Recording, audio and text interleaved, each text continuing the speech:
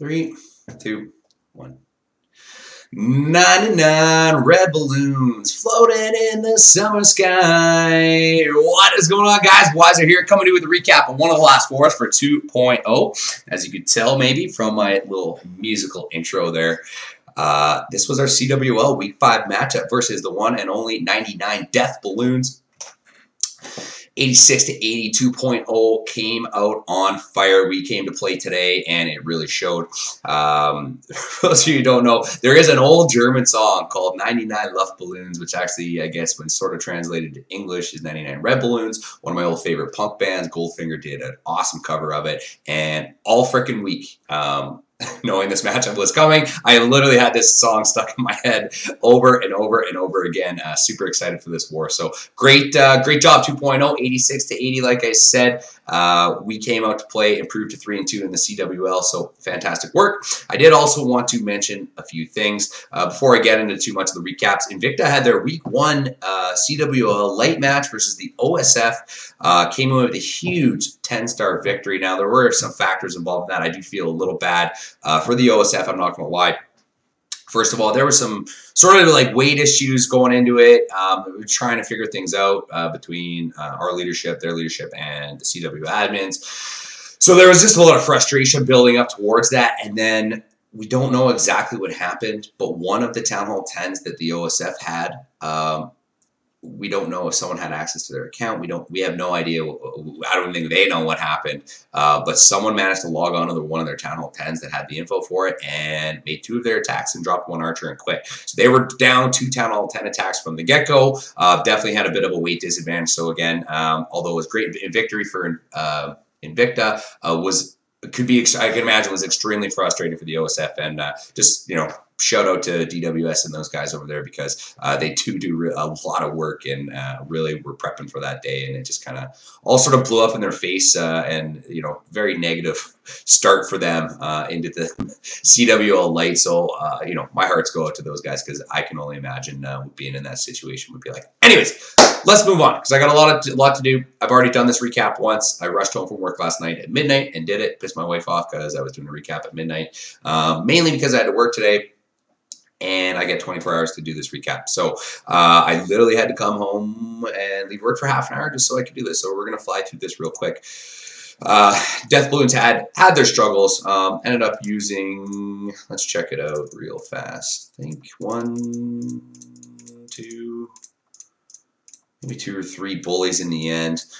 Did come away with a 10 versus 10 trip. A couple bully successes, but other than that, ended up leaving TU on the board, and sort of ended up being the demise for them. Although we had our struggles on their 11s, I'm not going to lie. Their 11s did a great job defending, but it was not enough. We had so many attacks left over. I do want to quickly show and give a shout out to my Town Hall 9s, because we were on fire. I think we had over a 75% fresh hit triple rate.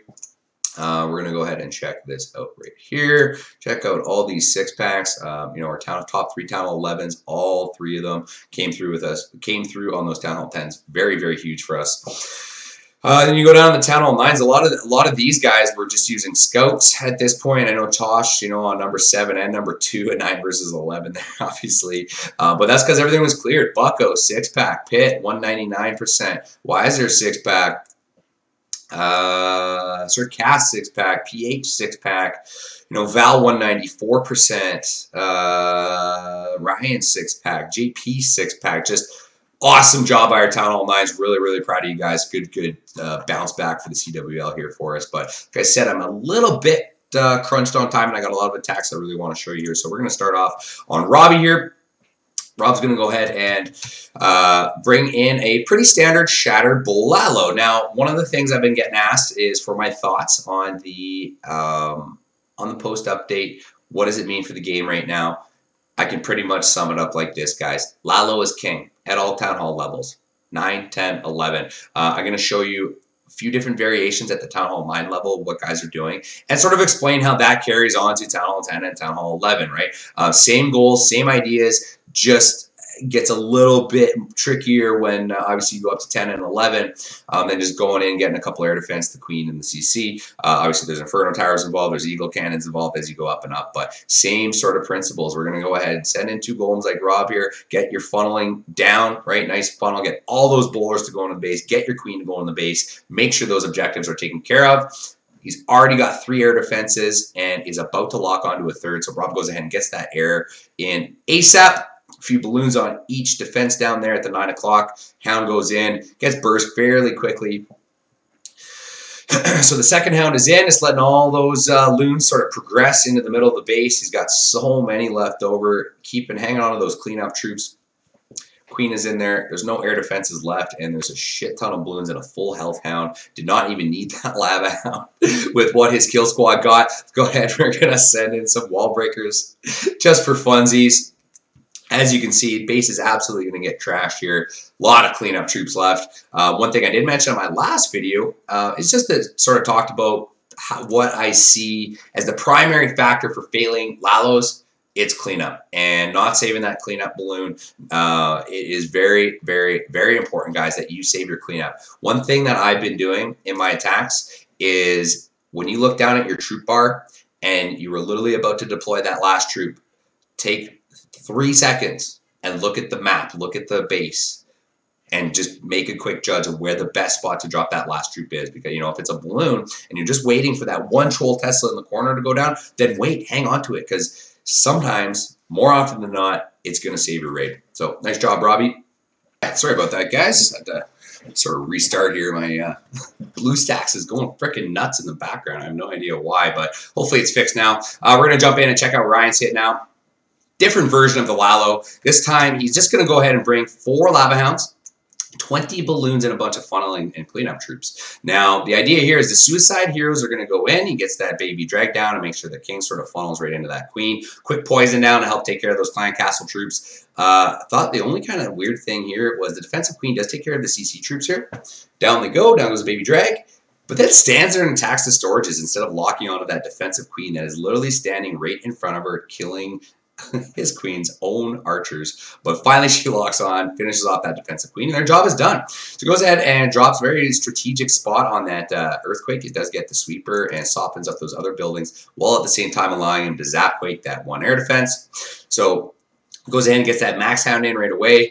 This Tesla popping through a little bit of a monkey wrench into the plan. I believe his pathing idea was to go to this cannon next, like this one balloon is, but the rest of them end up going over this wizard tower and piddling out. But no big deal. He's got more than enough balloons, more than enough hounds to take care of business for the rest of this base. So here goes that next hound in, popping that Tesla farm. Going to go ahead and get a rage spell over the Expos here. I thought that was a good idea.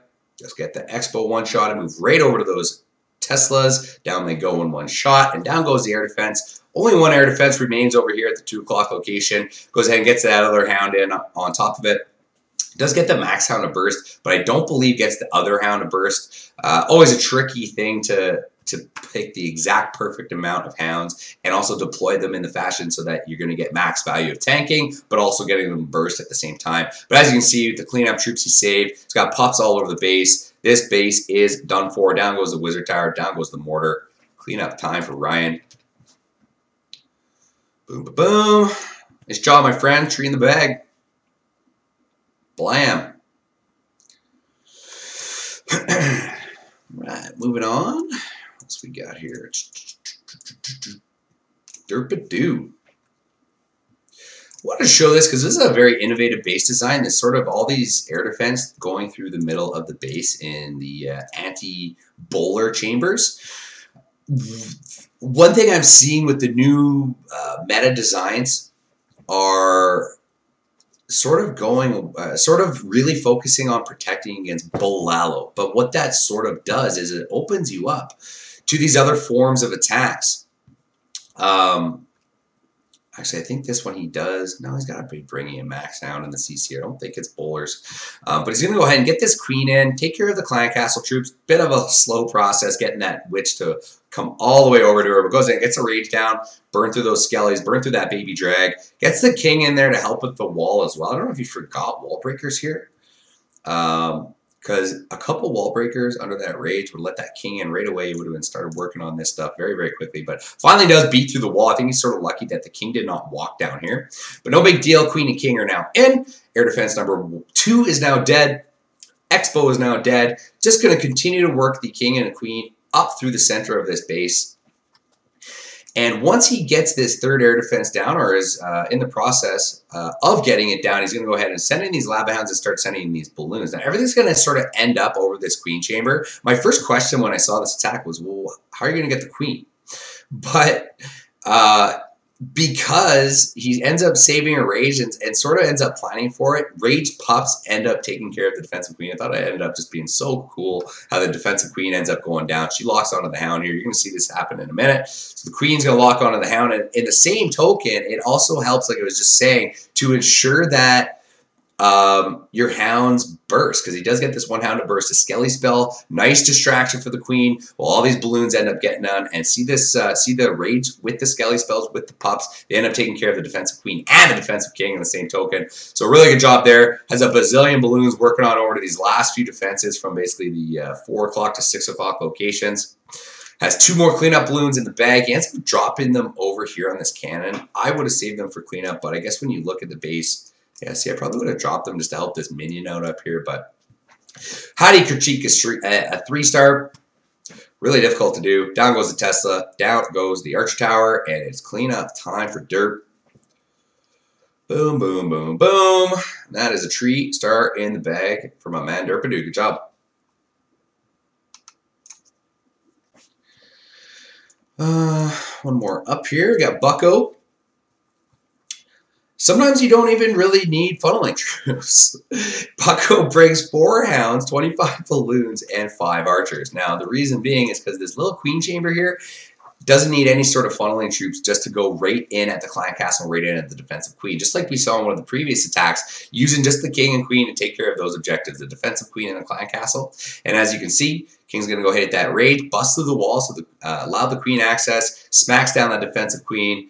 They're going to do a little bit of cleanup action on this section of the base, and he's going to go ahead and start deploying these hounds and balloons. He doesn't bring the Zapquake, he just brings 5 hastes and rages. Goes ahead and basically just 2 per defense on the outside, 2 very quick hastes. Going to throw everything right into the base very, very quickly. Get in on over top of that air defense. Nice little rage placement. So down goes that first air defense. We got another hound going in down at the 7 o'clock air defense here. Another haste spell, just throwing everything in very, very quickly. Nice sort of methodical placement on all the balloons here. He gets that last hound in on that second last air defense. Nice little haste spell again, pushing those balloons right on top of things. He's going to push everything else over to that side of the base. This little Tesla farm just posed a little bit of threat. He's got to get that haste down. Got to get that haste down. There it goes. Work these balloons on over these Teslas. They're just having, you know, heyday on these balloons, but he's got more than enough to take care of them. Down they go. Let's get on over to that last remaining air defense and let that hound burst just in time. We pop. Boom, down goes the Expo. All we got to go is a Troll Tesla in the corner. We still have a Queen ability intact up there. A bunch of archers around the base helping do clean up with the pups. Absolutely crushed it, Bucko. Nice job, my friend. Slag the ability.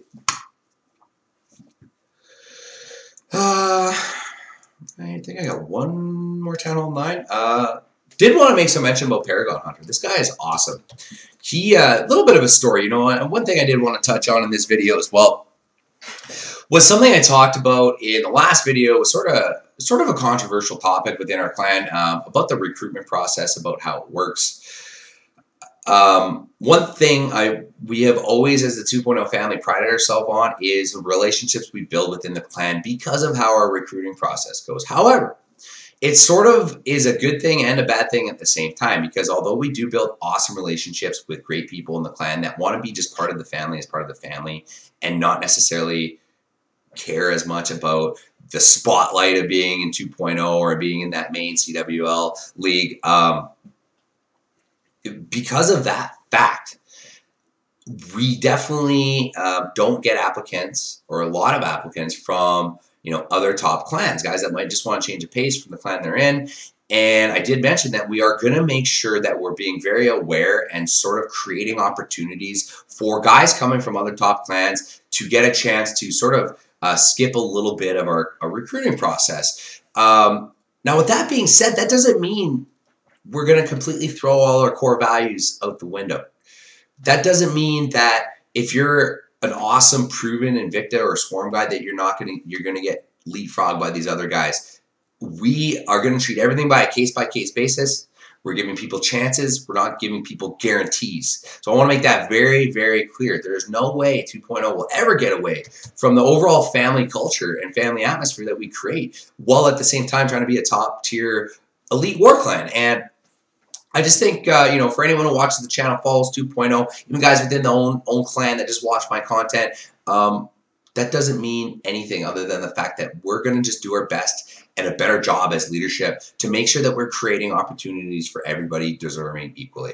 So, you know, you guys in Swarm putting in your time, that doesn't mean anything. If you're an awesome attacker, you show us that, you deserve to be part of the family, you're going to get that chance. All I was saying in that last video is we're just going to be more aware and more proactive with leadership about creating chances for these people. Now, Paragon Hunter literally was a long time standing Invicta member. He now is literally, I can say this based on stats, is our top Town Hall 9 attacker right now. Now, PH put in his time. PH is just an awesome individual altogether, and seeing a success story like him is part of the reason why we loved our old system of recruiting so much, because it builds and develops guys like PH. And you know, seeing him bring 11 dragons to just 3-star max Town Hall 9 like that is just absolutely awesome. And I did just want to give a shout out to PH individually, because he is the prime example of what we loved about our old system. And again, I want to make this very clear: we're not changing anything so drastically that the same people aren't going to get the same chances. We're just making sure that people don't get discouraged from applying to begin with, knowing there's a chance that they're going to be an Invicta for 6 months without being given an opportunity to really show us their stuff in 2.0. So, and again, with the roster, with the way the rosters are for CWL, changes are going to be occurring all the time. People are going to be in certain matches all the time. People are going to be going back and forth to Invicta and back and forth between seasons. And we're really going to use the opportunity in the off season, just like a sports team, to really look at the overall picture, who's doing well, who's struggling a little bit, and just making changes accordingly. And there should be nothing wrong with that whatsoever. So really quickly, I want to fall into these last Town Hall 10 trips and sort of explain my thoughts of Lalo as king. And you're going to see Zerds here make an awesome attack. He's going to walk this queen down. What Zerds recognizes, both these air defense are exposed. Why? Because of this little nook here. The queen can stand in here and have access to both those air defense. So he's going to go ahead and abuse that. He's going to walk the queen down, get her in this nook, kill both those air defense, continue walking her down, meet up with the kill squad, jump on over to this queen chamber, and basically take almost the whole bottom half of this base out in the process, and still have 2 lava hounds and 17 balloons for the back end for basically 1 air defense and, you know, this back end stuff. So nice little job pulling up that clan castle. Down it goes. See you later, dragon. Queen's going to step up in a moment and take care of air defense number 2. Nice little job to make sure his golems are out to the right spot. Little free 1-for-1 trade with the balloon there. So now goes air defense number 2. Goodbye. And we're looking good at this point, right? He's got to get that rage down, keep that queen going. She's going to keep on going, take care of his defenses down at 6. And he's going to go ahead and drop a golem, I believe. Or maybe just a Suicide King. I'm trying to remember. Yeah, it's not a golem. Just a Suicide King with 4 Valkyries. Nice little placement on those wizards there to funnel. Waits for this Archer Tower to lock onto the queen. Gets the wizards down quickly. Takes care of those 2 buildings. And opens up the wall and only leaves 1 path for his Valks. 1 path for his king, which is right on over to this queen chamber. Right past this level 2 Inferno that the queen's going to take out herself. Valks and king are going to do work, take care of that defensive queen, and goodbye. Blam, down she goes. So in come the hounds. So hound number 1, a couple balloons, make sure to try and protect that queen as long as possible. Really good job on that. I like the entry. The only threat is now this Inferno and Tesla farm chamber surrounding that last air defense, but goes ahead and gets that free spell down very quickly, gets a couple Teslas and the air defense at the same time, rages those balloons right in onto that, into that chamber. Down goes that stuff super quickly. Only that Inferno and Expo to go. Boom, boom, boom, down it goes. A little mini for cleanup, why not? Just got a few trash buildings to take care of, and Z absolutely crushes his base. Nice job, my friend. Boom.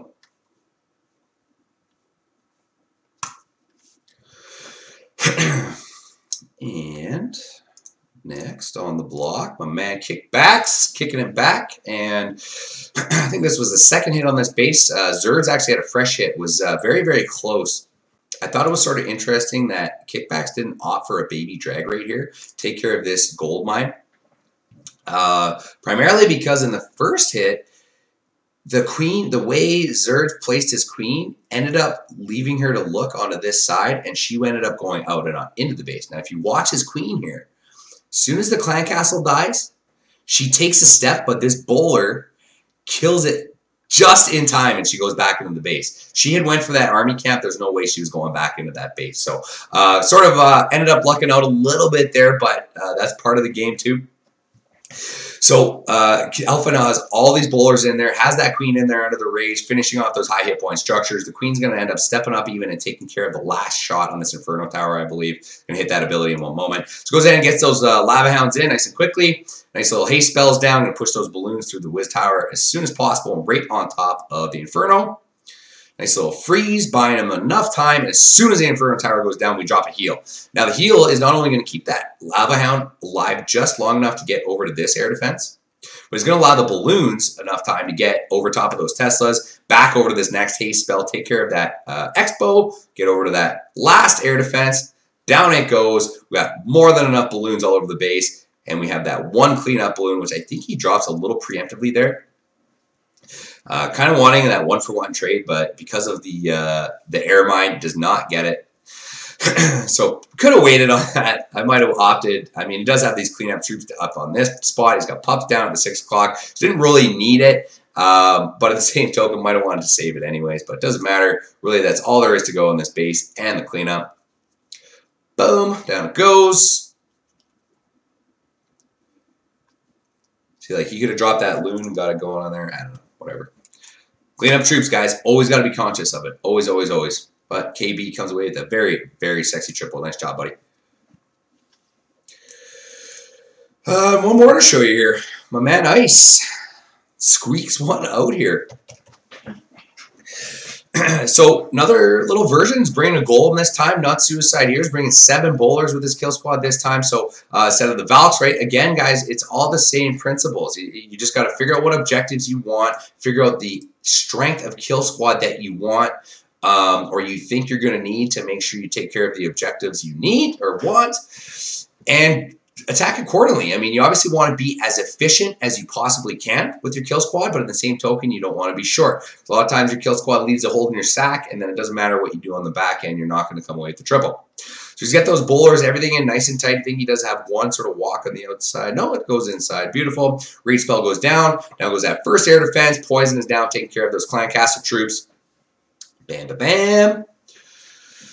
So, beautiful job. I mean, one little thing I think this base could have used, I think if that Inferno Tower was a multi-target, none of these bowlers would be alive, and everything would have been attacking the Queen by now. Fortunately, that is not the case because it was a single-target Inferno. Still can't ever, in my opinion, justify having a single-target Inferno in high-level war, but might be worth playing around with here and there, but you're going to have guys like Ice who just completely abuse it. Send in a bunch of giants, send in a bunch of bowlers, and you know it's going to be forever before that Inferno takes care of all those troops. But as you can see, he's got both the air defense on the backside. He's got quite a few of the defensive buildings, so he's just really got to take care of now the 9 to 12 section. Haste all over the place, balloons all over the place. Has no hounds remaining, but now there is no air defenses remaining in the same token. So you just got to work through the rest of these defenses. There are 2 wizard towers and 2 archer towers on this back end he needs to worry about. Now, you're going to see he comes very, very close to maybe not getting this raid because these balloons do not make it to this wizard tower. I got highlighted on the end here. Now, luckily, you're going to see because of the new balloon AI, these last couple balloons, or even I think it's the last one balloon, I should say, gets to this wizard tower and does get one bomb off. And because of that, the wizard tower has like a sliver of health. Now, wizard towers are the complete counter to lava pups and minions. So you'd expect if this balloon does not get this wizard tower, these pups are not going to finish off the base. However, this new balloon AI, look how close this is. As soon as it gets there, boom, gets the bomb off. Normally, back in the old days, there's no way that balloon would have got the bomb off. If the balloon didn't get the bomb off, there's no way these pups would have taken care of that wizard tower as the last building remaining. But you're going to see the job they do. The sliver of health on the tower. Down it goes. Tree in the bag for my man Ice. Good job, my friend. So that's it. And then the same sort of ideas carry up to Talon 11, guys. It's just sort of tweaking some form of Lalo and completing objectives. You know, changing up your kill squad, changing up your funneling troops, bringing bowlers or bringing Vops, helping bolster. But all of those things need to be done for a good reason. And you know, you really got to break down the base on exactly what your kill squad is going to get, and then making sure that you have enough back-end Lalo to get through the rest, making sure that you have enough back-end Lalo to work through a sweeper that maybe didn't go down to your kill squad, or you know, God forbid you don't get one of the air defenses on your entry. You know, you're going to want to plan for those things. So just something to think about. I'm finding the same thing with the Town Hall 11s, not necessarily 11 versus 11, because I don't think we've quite broken into that plane yet. But all these bullies, guys, are pretty much all Lalos at the end, all these 11 versus 10. So anyhow, I just want to say thank you for the war, 99 Death Balloons. It was a pleasure. Hopefully we meet again down the road here in CWL 2.0. Love you guys. Fantastic bounce back. Good to get another W in CWL, go up 3-2. We did not want to drop under 500, that's for sure, especially going into Golden Goblins next week. So look forward to that, guys. Golden Goblins matchup next weekend. Should have a couple random elites throughout the week to show you here, but till then, I got to get back to work, so that'll do it for your Wisdom from Wiser. Just trying to help you bag that next tree start. Till then, I'm out.